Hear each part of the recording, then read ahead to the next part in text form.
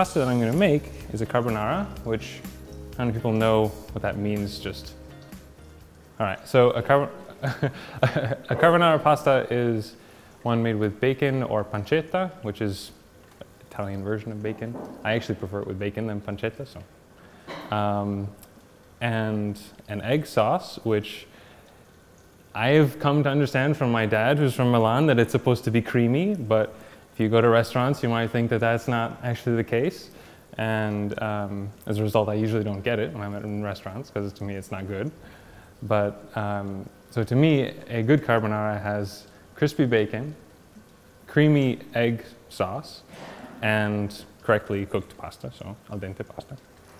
And those three things are very hard to get right, because the normal way to cook it, the way that my dad does, and which I learned and found really difficult and continuously overcooked the egg or undercooked the bacon, was that you cook the pasta, you add the egg and the sizzling bacon at the same time, and the heat of the bacon cooks the egg just the right amount, but not too much.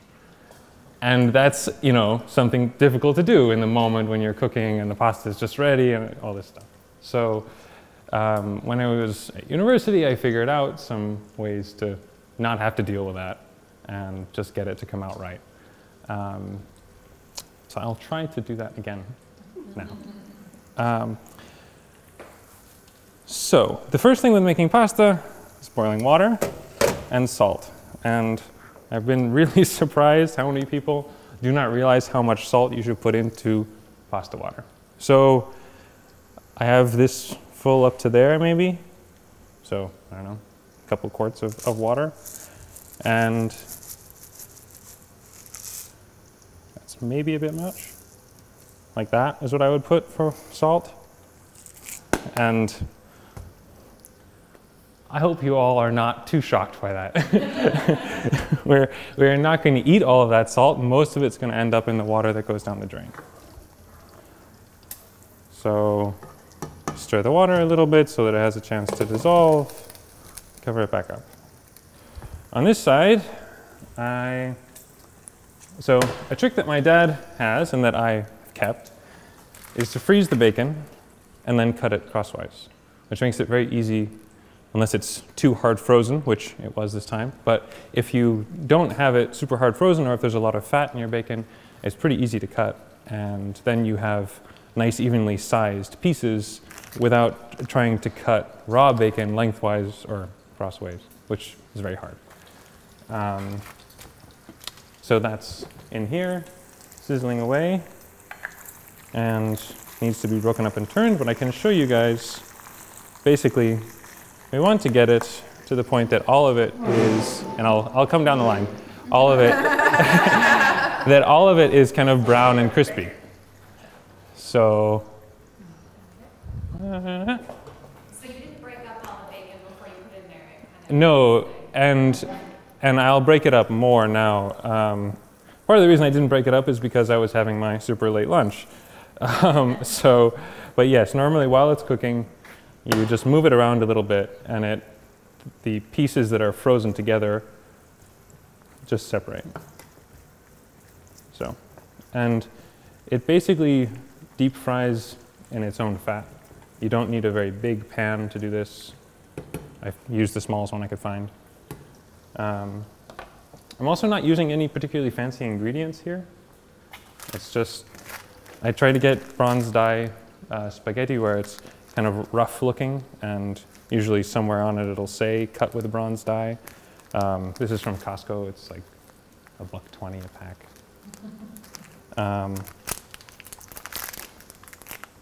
You say cut with a bronze dye? Right, so when they make pasta, dry pasta like this, it's only made industrially, so it's not, you can't make it at home really. And they extrude the wheat and water through either stainless steel or bronze dyes. And if it's bronze, it ends up rough like that. And if it's not, the dye lasts a lot longer and it's smooth. So the bronze dye makes it hold the sauce better, basically.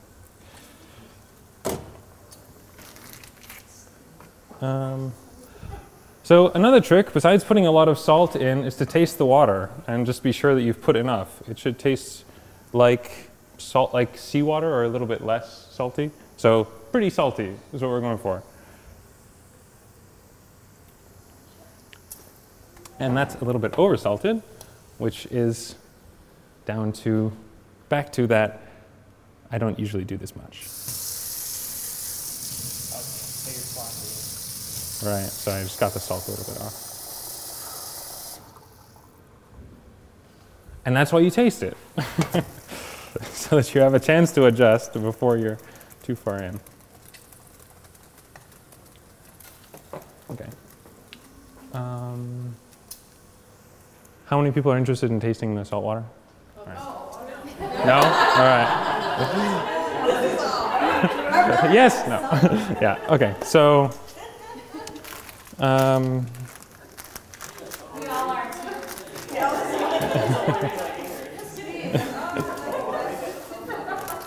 I'm making 4 portions, by the way, so there should be plenty. Yeah. I thought everyone knew this. My girlfriend didn't, but the way that you put long pasta into a pot is that you hold it about in the middle, you grab above it and twist it, and then drop it so that it does that. That's the way you do it, so that then when you push on it, it goes in, and all that has to happen is that the pasta gets a little bit soft, and then you can push it in and it all goes underneath the water immediately. If you just put it in, it doesn't work really.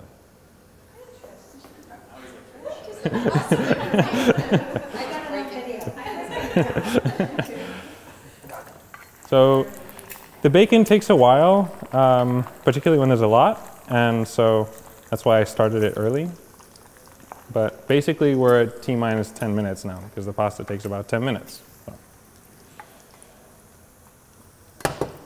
In the meantime, after the pasta is down enough that it goes,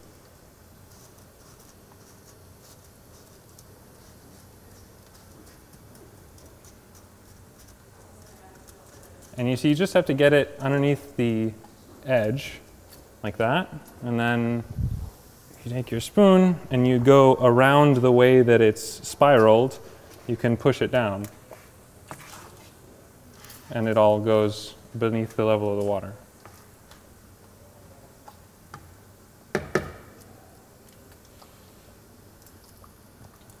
I usually try to put the lid back on and then have all the water foam up and then make a mess. And my dad says, like, don't put the lid back on.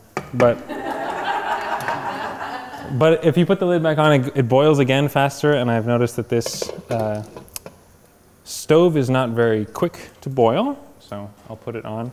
And if anyone sees it foaming, let me know. So this pasta has egg in it. My dad likes to put like 1.5 eggs per person. I like 2.5. He told me I was making a quiche. So this is 2 eggs per person, as it were. So 8 in this case. And just add a little bit of cream if I can get it open. So maybe a tablespoon, 2 tablespoons or so, like that. So not a whole lot, maybe a little bit more. A little bit of salt, which is to help. The proteins in the eggs will denature a little bit of salt, so it helps. And pepper. There are people who will put Parmesan into the sauce. I like my Parmesan on top, so I put it on top. You can do what you want. And this just needs to get stirred. Surprisingly, there are no 2-cup measuring cups in this kitchen. No. There are liquid ones over here for the cake batter. Right, but they're only 1 cup. Right, and this is not going to. Yeah, so. There are bigger bowls over in the storage straight across. In here? This bowl? Well, there's no, but to the right, there's another like store, right there at the bottom. Yeah, it's pretty big, so. Yeah, that's right. So I would say that this is about ready, and I'll start at one end now instead of starting in the middle. So we're going for pretty thoroughly crisped bacon bits.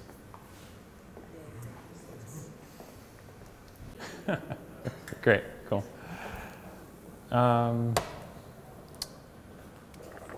It's boiling. While pasta is cooking, you need to stir it a little bit just to help it not stick to itself. I've probably waited too long already. Oh, it's not too bad. That just helps it not. If you don't do that at all, you end up with like a solid cooked together piece of pasta, which you then have to break up at the end, and it tears, and it's so. Anyway, do it while it's cooking. I see you're using a spoon as opposed to like the spaghetti scoopy thingy. Is there a reason That's for that? only for serving. That will come into play. But right, for now,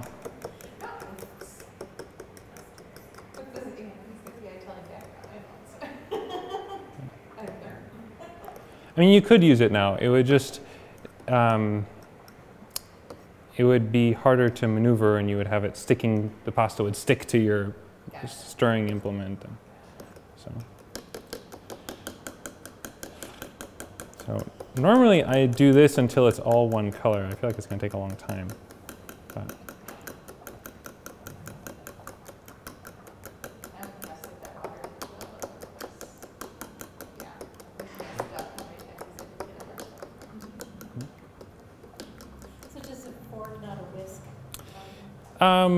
yeah, I use a fork because it's easier to clean, and it works just as well. You can definitely use a whisk or a hand blender as another quick and easy technique. Depends what you're willing to get dirty. Really. So that's good.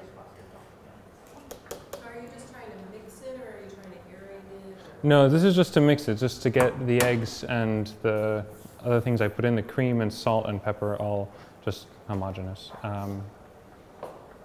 So now, basically, we're gearing up for that point which would otherwise be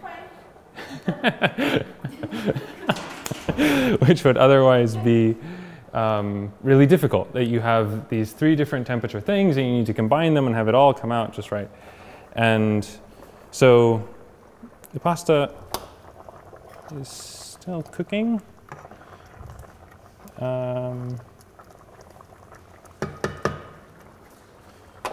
Should have a little bit longer, but the trick that I found was, rather than trying to nail it right when you put it all together, to basically lowball it and get the egg in and the bacon in and everything together too cold, so that then the egg is undercooked. And what you do is then put it onto the fire, and with a spatula, which I'm glad to see we have, stir it and keep the egg coming off the bottom and not sticking and cooking, and slowly warming up, so that basically you're making a savory custard, that you want it to be just thick enough but not curdled. And then you stop when it's ready, and then it doesn't get any hotter, and so it's just right. So you just wait for 30 seconds, and it cools off enough not to cook the egg.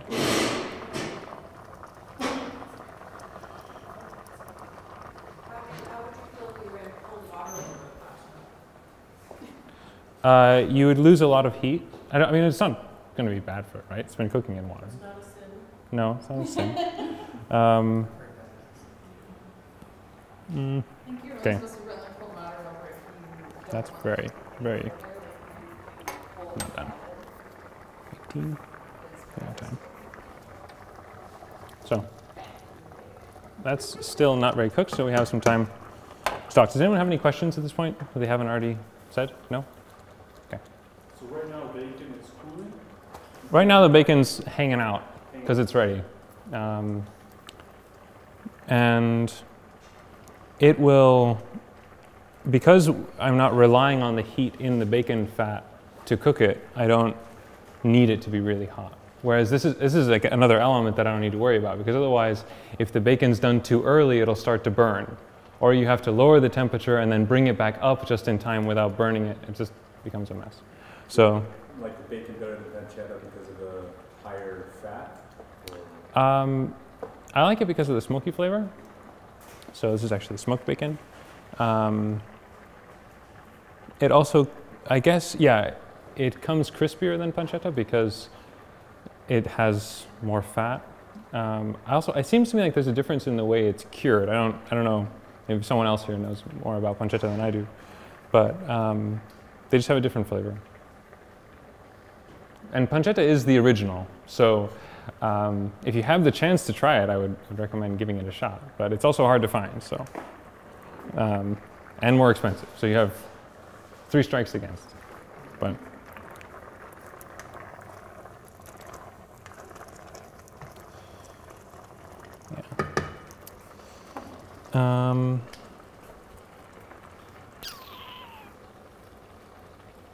yeah, the lull in the middle while you wait for the pasta. This is the time to drink your wine. So all that bacon fat is going to go with it? Yes.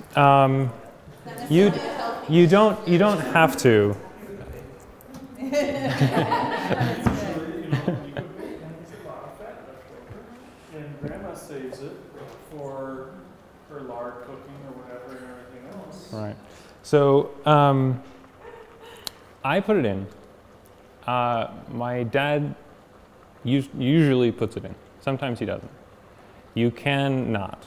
And then you just use a slotted spoon when you're putting it in.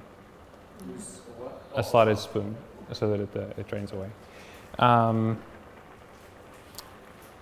The thing is, because you end up with a kind of egg custard, it will hold the fat in it, so there's no grease on the fork.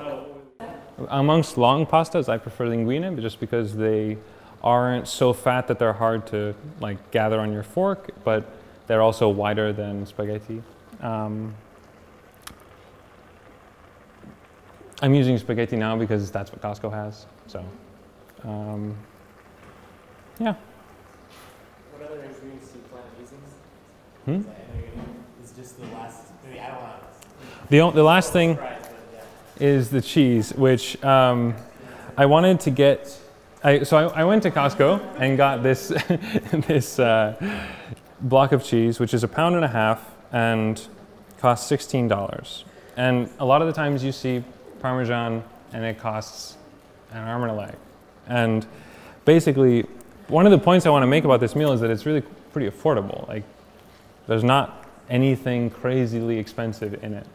And the cheese is the thing that a lot of people, in my experience, don't put enough of. That they put like 3 crumbs and like, oh great, it has cheese on it. And yeah, you should measure how much cheese you put in your ability to see the pasta underneath. And if you like a lot, you should literally not be able to see the pasta underneath. Like, it should be solid. And I like a lot, so you guys are gonna see a lot of cheese on some pasta. And even that, you'll see, doesn't actually use that much cheese, because when you grate it, you put a lot of air in it. So, I'm gonna say that the pasta is ready. So, colander.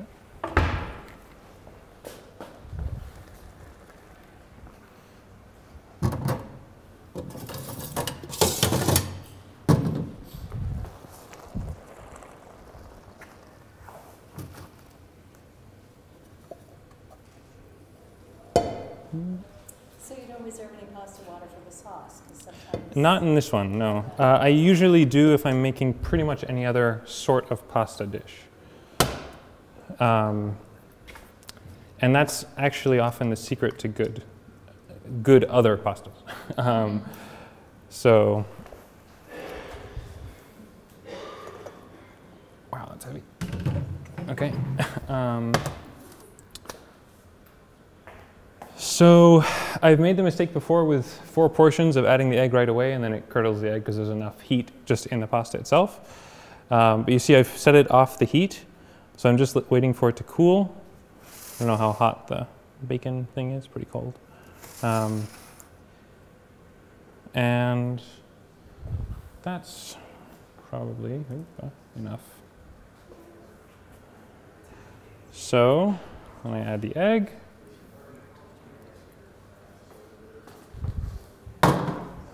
And I add the bacon with fat.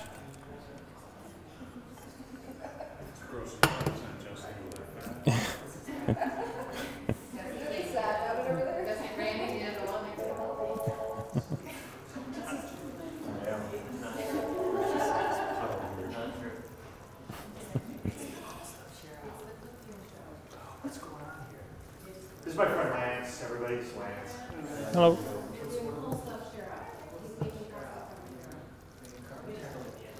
So I've nearly accidentally gotten it to cook the egg entirely because I didn't wait long enough, even remembering.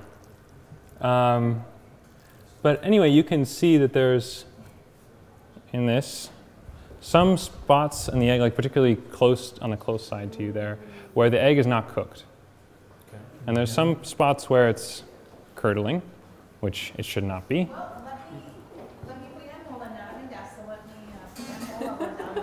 hold on that.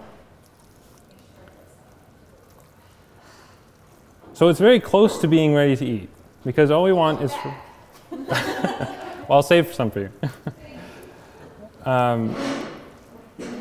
And the only thing we want to do is add a little bit of heat to just barely cook that. So while I'm doing this, I'm continuously going to the bottom of the pan so that I can see if it's curdling or what's going on. So I'm scooping all the way to the bottom every time with a spatula that will go along the bottom and not like this spoon, for example, which would not really clean the bottom, as it were. And every time that I see that it's starting to curdle even a tiny bit, should have used a deeper pot for this much pasta. I'm splattering sauce everywhere. Want me to turn a burner on for you? I think I can do it just like that, yeah. Okay.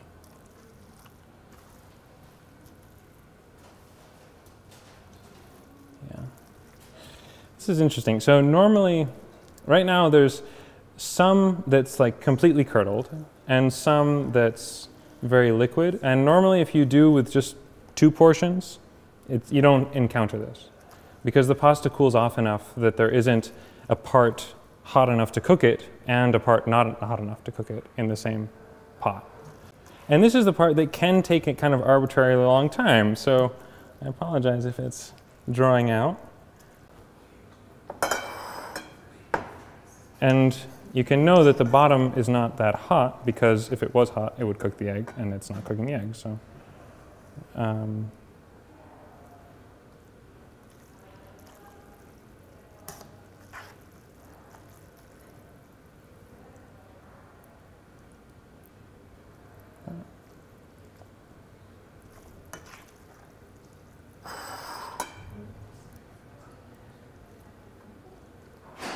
yeah, so this might be more like for 5, I don't know. 4 big portions. Do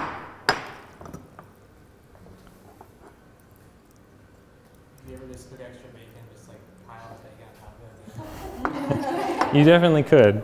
It's Sounds like a good life choice. I mean, that's what I would do. It's a good plan. That's pasta carbonara.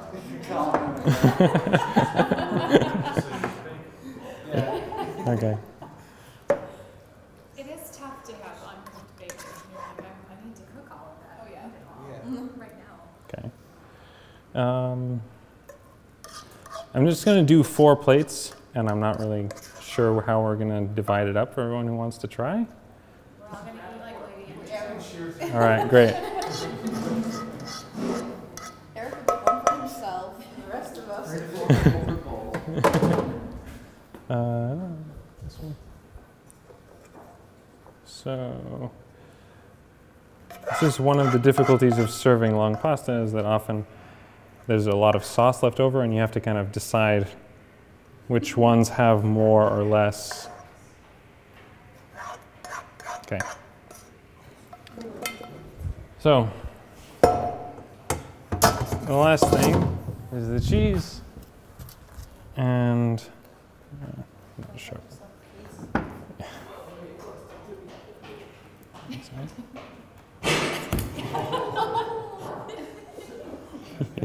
You guys all right? What's going on?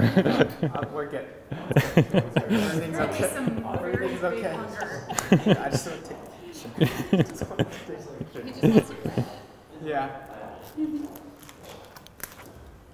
You can use this side. It takes forever. I use this side because it doesn't take forever. This side really doesn't take very long, but you end up with huge pieces of cheese. So, yeah, like that. So that's like a medium amount. Like really, you can go more. You can definitely go more. And I would finish this with a little bit of cracked black pepper on top. So. He was the last one to the party. It's gonna take about 5 photos before he eats it. So, you know, we gotta get it over for Shelby to get it up close and personal too. Okay. So, is there anyone who, for some reason, does not want the normal amount of cheese? Speak now. No.